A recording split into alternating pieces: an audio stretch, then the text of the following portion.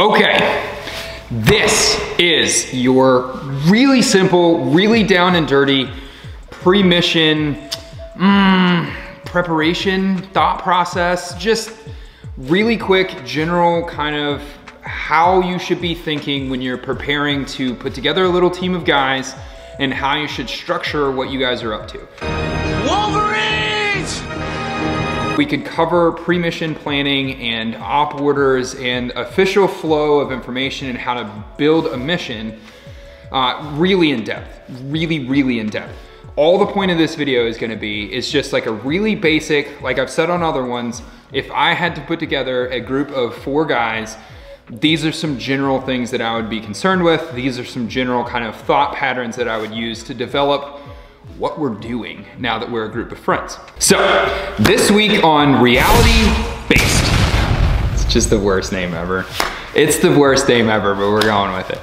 This week on Reality Based, we're gonna talk about METTTC, and I'm gonna talk about my personal 5 rules to a gunfight. So, METTTC, right out of the gate, it is an acronym, and we're gonna go over what the acronym means, but I want you to think of METTTC more as a thought process. It is a way of thinking about your environment. It is a way of making decisions. If you've ever been in the military, or you've ever, if you guys are veterans and you're watching this, you probably chuckle when I said METTTC, because METTTC is the answer to everything. If you're ever asked, like, why did you do what you did? METTTC. So, METTTC stands for mission, enemy, terrain, troops available, time, and civilian casualties. I don't care if I said the T's in a different order than you go with, that's what we're going with. So, mission. Mission means what are we doing? What is our end goal, right? We have established that we have an end goal, an end outcome that we want to accomplish, and our mission is going to be the way in which we accomplish that. So, this is why I said that we could go really in depth on mission planning. Just the M out of METTTC is its own conversation, but for the point of this conversation, when it comes to our mission, it is simply the end goal that we wish to accomplish and how we plan to accomplish that end goal. Enemy. Enemy means or refers to any combatant that we're gonna have to deal with inside of the battle space. So think about that in a full picture. The enemy combatant is not just armed individuals, but it is also PSYOPs conflicts inside of the environment also. So we're not just trying to win the gunfight, we're trying to win the publicity war as much as we're trying to win the gunfight. So the public support and the narrative behind what we're doing matters just as much as the actual conflict that we find ourselves in. It is very important that we handle ourselves in a battleground or in those environments as if everything we do will be televised later on somewhere else, because by and large, it typically is. So hold yourself to a high standard, hold yourself accountable, understand your enemy, and understand the ability the enemy has to paint your actions negatively through their PR, through their PSYOPs wings of what they do. Every organization on planet Earth that is a fighting force has some sort of public relations branch that manages their public image. It is very important that you are aware of that. Terrain. Terrain matters a great deal when we're talking about mission planning, because it simply means the area in which we will be conducting operations. But like I just said, with your enemy and their PSYOP abilities, their public relations abilities, your terrain should also include some sort of digital footprint in the world as well.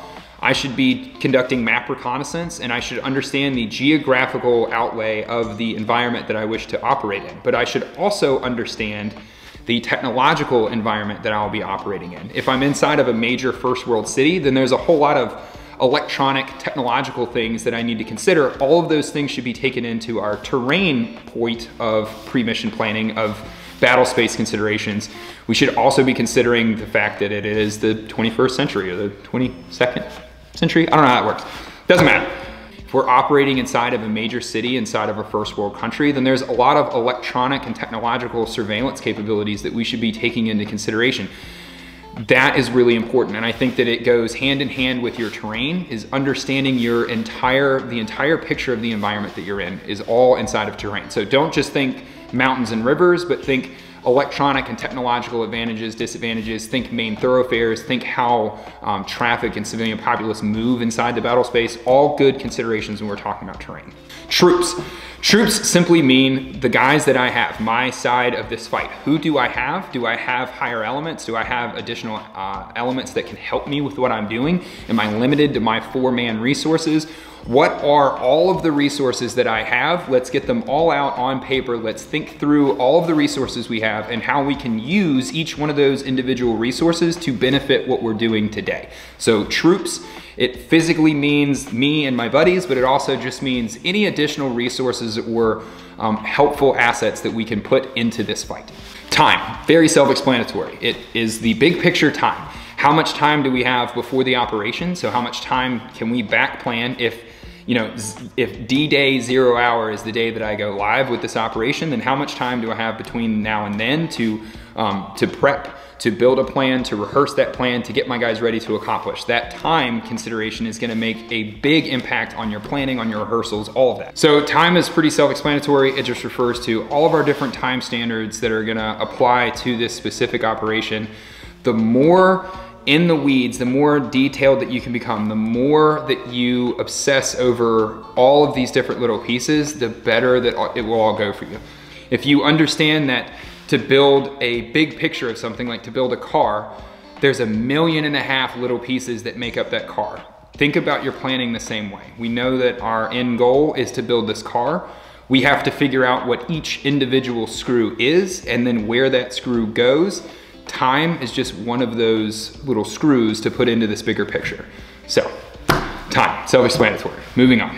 Civilian considerations. That simply means understanding the environment that you're gonna be operating in, kind of like I went over with enemy and terrain, same concept.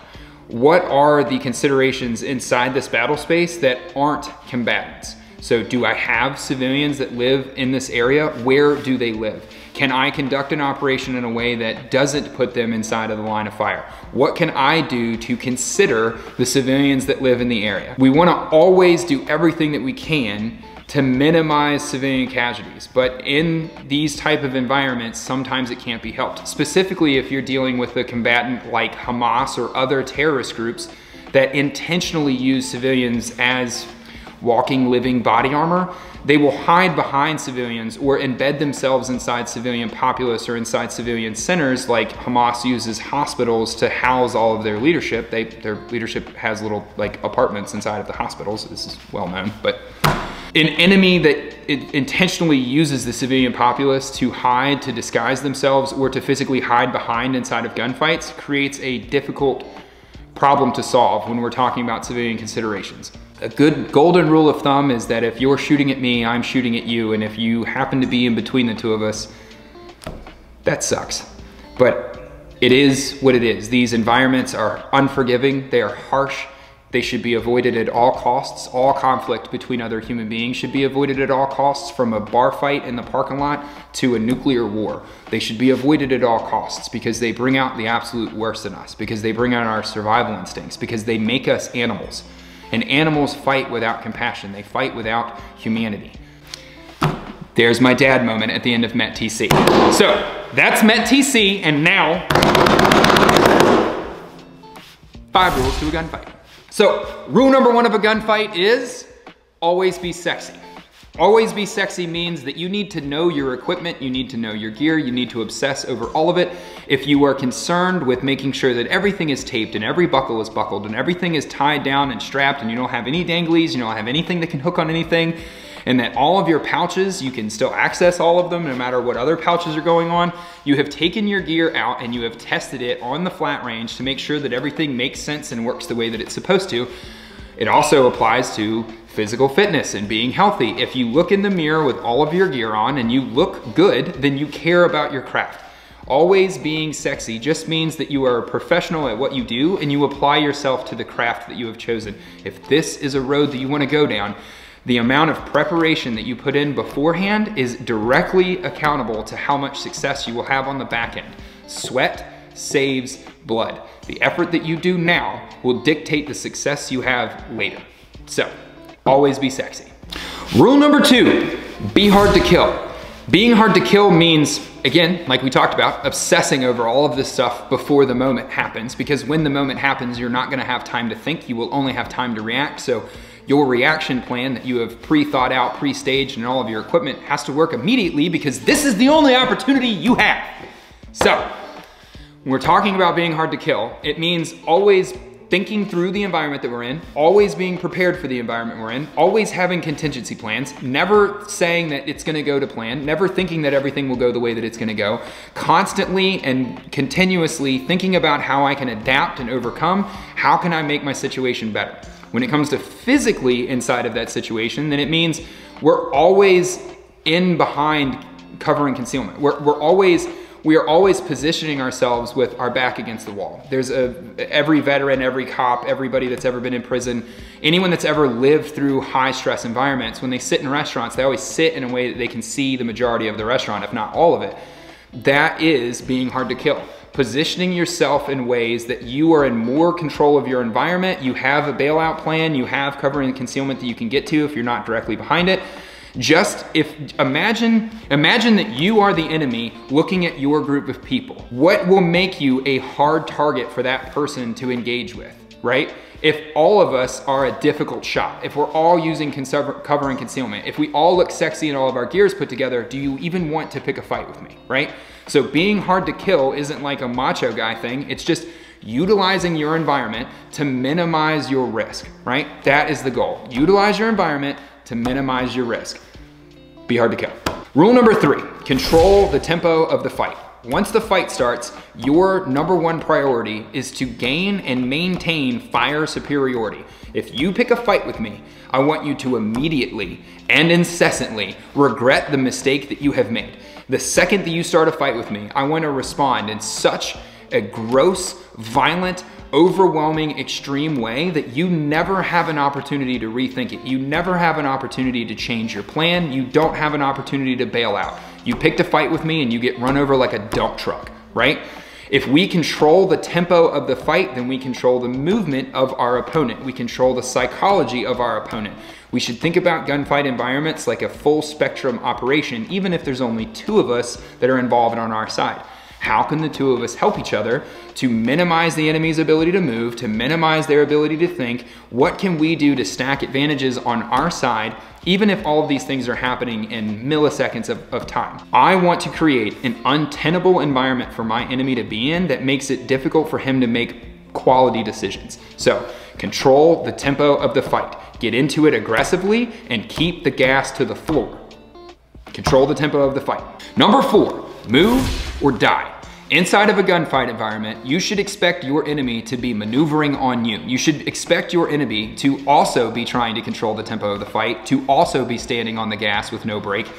If you are not moving onto the objective to where the contact is coming from, or moving off of the objective to get away from where the contact is coming from, then you are dying. You are either moving or you are dying. We are never static. We don't build trench lines. We are going to pick a plan of option, and that's either overrunning the enemy or leaving the area. There is no middle ground. We're going to pick one of those 2 and we're gonna do it. We're gonna do it right now with extreme aggression. That's what we're doing. So as soon as we have an idea of where it is, what we're doing, what the plan is, which needs to happen incredibly fast, then we're going to start executing that plan. Move or die. This also refers to the beginning of a gunfight. If I have found myself in a not ideal situation where I lack cover and concealment and something kicks off, the first thing that I need to do is seek cover and concealment and then try to develop the situation that I'm in. I have to get my feet moving and get behind something that will save my life. If I'm standing in the open, looking out into the world, trying to let my adrenaline calm down to figure out what's going on, I am a dead man. So you are moving or you are dying. Rule number 5, be violent, be willing to go the distance. This is a full send environment. If you are making the commitment to operate in this role, then this isn't the time to reevaluate your decisions. The decision to be violent must be made before you carry a concealed carry gun, before you put a 4-man fire team together to go fight the Ruskies. Your decision to be violent is one that needs to be made on your own, by yourself, with soul searching. There needs to be lines in the sand that you draw for yourself that, should those lines be crossed, the response is nothing but sheer, unadulterated violence. Those lines should be very, very close to you. Those lines should be avoided at all costs, like I've said before in this video. But should those lines be crossed, there cannot be any wavering or any amount of uncertainty that goes into that decision. You should say, this is a line in the sand for me, and should you cross it, you will get one reaction from me. Establish what those are and be willing to go the distance. I can't say it enough. This is a full send environment. Your mind must be made up before you are in this environment, because making the decision in the environment is too slow. And now you aren't moving, so you're dying. Rule number 5, be violent and be willing to go the distance. Rule number 6, there are no rules, start cheating. Every advantage that you can stack in your favor, from physical fitness, to your gear, to your weapon, to your team, to understanding your team, to rehearsals beforehand, to planning, all of it. Absolutely every single piece should be completely obsessed over. There is no rule book for what we're doing. You have decided to gamble with your life. This is a fight for your life. What are you willing to do? How far are you willing to go to make sure that you go home today? Rule number 6, there's no rules here. Start cheating, stack all the advantages in your favor, and when you're done, salt the fucking earth. So that's just a really quick down and dirty kind of thought process that you should have in your head when you start to go down the road of mission planning and team building, and you start looking at this kind of environment more than just how I'm going to respond as a concealed carrier, but how I might respond to something with a team. That team has to have a lot of knowledge that's shared between each other. You all have to be on the same page all of the time. If you can have a team that operates with minimal conversation inside of moments, meaning that everyone kind of understands what we're gonna do with certain set things, like if we take contact from 12 o'clock and we know that we can fight that fight, we're going to do this.